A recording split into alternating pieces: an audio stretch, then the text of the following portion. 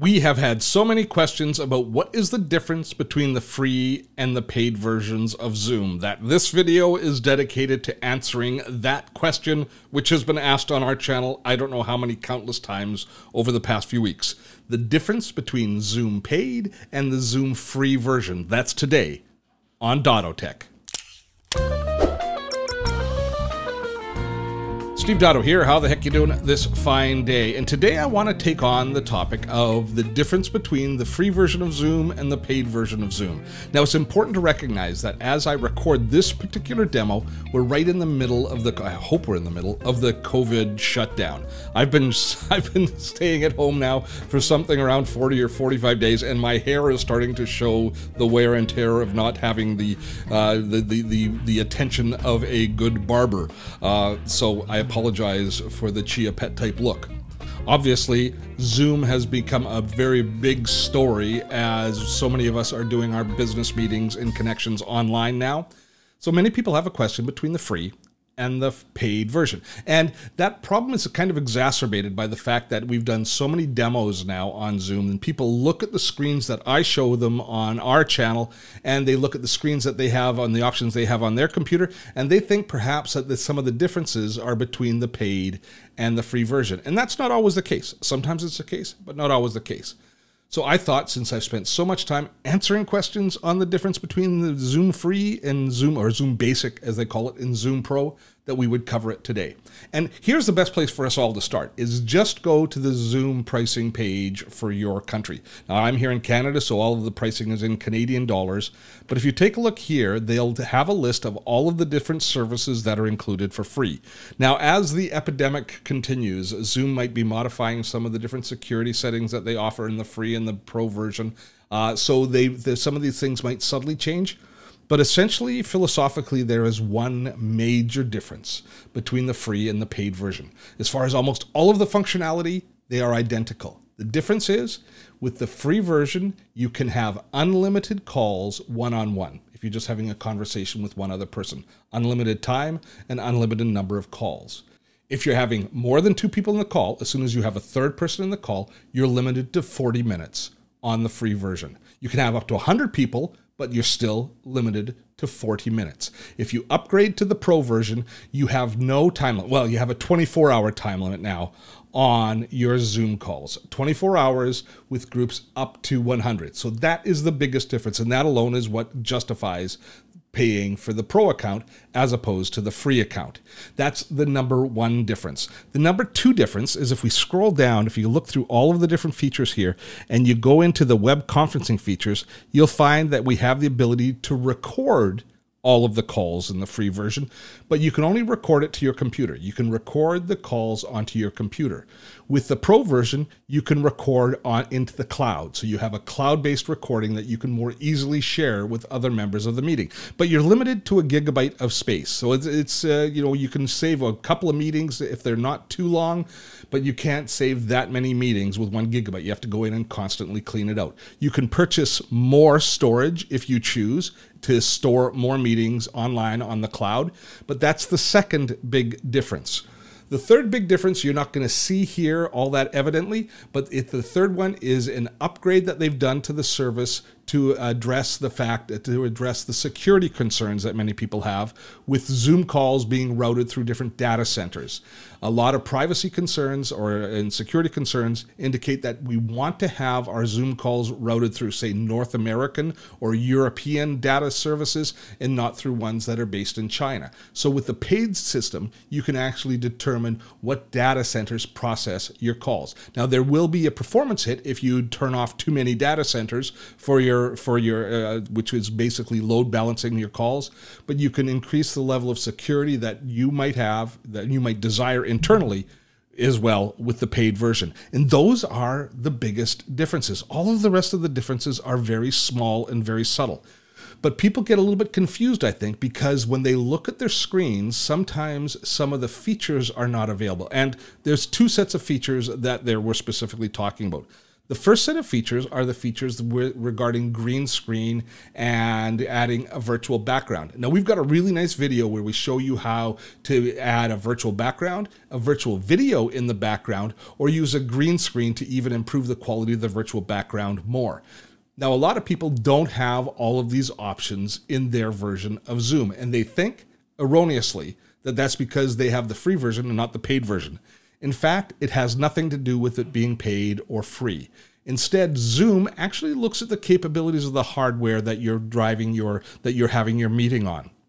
And if you don't have enough processing power to properly resolve out the background and key out that background and put the virtual background in as a still or as a video, then Zoom won't give you the option to do that. It comes down to how much processing power you have, whether or not these options appear. So that is probably the point where most people have confusion. It's not whether it's paid or free, it's how much horsepower you have on your computer.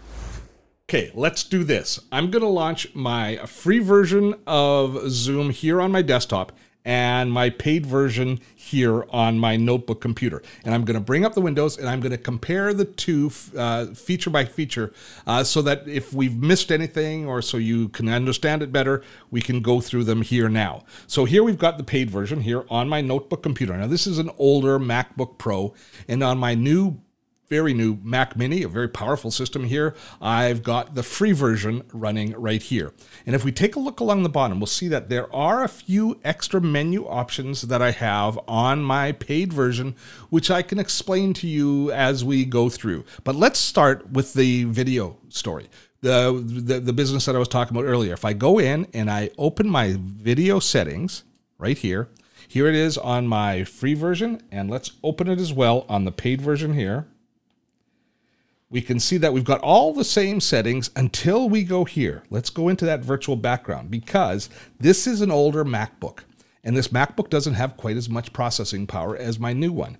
And we take a look here, I have the ability to choose a virtual background, but they're all static backgrounds. I can turn it on and off the green screen, but I've got images that I can put in the background. Let's take a look at my free version, which is on a more powerful computer. I go into the virtual background and I have the ability to add video backgrounds as well because there's more processing power here. It's not always going to be the free or the paid version. There are other parameters that might determine the features and functions that you have available to you. So that's number one. Let's quickly go through a few of the other features that we have here, the most important ones. Security is, of course, always important, and almost all of the security features are identical between the two. Here we have the ability, if we look at the free and the paid version, I have the ability to lock meetings once they've started, to have the meeting room in place, to turn on and off access to the screen share and the chat, and allowing participants to name and rename themselves. So the privacy settings, as far as security, are identical in both the free and the paid version. As we go along, our screen sharing options are virtually identical. The recording options are going to be different. In the free version, I'm only going to be able to record to the local computer, whereas with the paid version, of course, I can record to the cloud or to my local computer. Steve, here's something that you didn't mention. They have something called breakout rooms. This is very cool. If you have a large meeting of, say, 25 people, you can break those 25 people into 5 breakout rooms for them to do group work and then bring them together at the end. That seems like a really advanced feature. Not surprising it's not available in the free version, Steve. I can understand that, you're probably saying, because here it is in the paid version, but it is actually available in the free version. It's just not enabled yet. You see, if we go into our Zoom settings, you have to go into your account settings in your browser, and you go into your settings here. If you scroll through, you have access to all of the same settings virtually as you do in the paid version. And if I scroll down a little ways, I will get to somewhere down here, breakout rooms. There it is. And you see, it's just not turned on. If I turn it on, next time I launch a session, it will be available to me there in the menu. So there we have the same functionality available to me. Now I'm going to show you one other thing, because this is another place that there's a difference. When I'm running a meeting, I always like to enable this. Go under the View menu and turn on Show and Manage Participants. Now, there's only me in the room right now for both of these meetings. So you don't see a roster of individuals in the meeting. But when you're actually doing a meeting, this is a great window to have open because you can manage the microphones and the cameras of your participants and actually get additional feedback from your participants through this if you're in the paid version. Here in the free version, you can see that I can invite new people into the meeting, and this is the same in both. So this is how you create a link to invite people into the meeting. And take a look here, even in the free version, it has, let me open both of them. I'm going to open the invite in both the free and the paid. Oh, the paid one has a few extra options, kind of automatic integrations with email, whereas this is just going to create a link. Not quite as functional, but it does include a password if you choose to password protect your meetings, which is very cool. Both of them include passwords. So that is there. But the other big difference here is along the bottom in the free version, you can mute all of your participants or unmute all of your participants if you choose to. But in the paid version, everybody has access to these kind of comment buttons where they can be clicking yes, no, showing their hands, asking you to go faster or slower, repeat something. So they've got those little icons that allow them to give you some dynamic interaction during the meeting. That's a nice feature. Most people miss it, but that is something that's not available in the free version, or at least I haven't been able to find it in the free version, that is available in the paid version. So that is another kind of one of the subtle differences between the two versions. But for the most part, you're seeing the exact same functionality. Other than the time limit, you really are not missing too much if you're delivering your meetings in Zoom using the free version. Of course, that time limit is a huge issue. Keeping your meetings to 40 minutes is quite arduous for many people. So for the price of Zoom, the functionality it gives us, especially in this day and age where it's becoming, for many of us, our prime communication tool, it's probably well worth spending that little bit of money on a monthly basis. At least I think it's worthwhile. Are you there?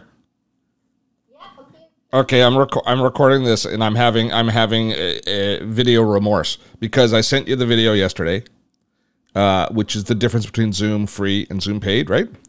And I forgot this. I'm recording this, and I'm going to send this to you. So I forgot that in the paid version of Zoom, you can broadcast live to Facebook or to YouTube or to Facebook's workspace or workplace. So you can take... Oh, I didn't know that. Yeah, you can. And I completely forgot to mention it. And here I am looking like I just got up because I just got up.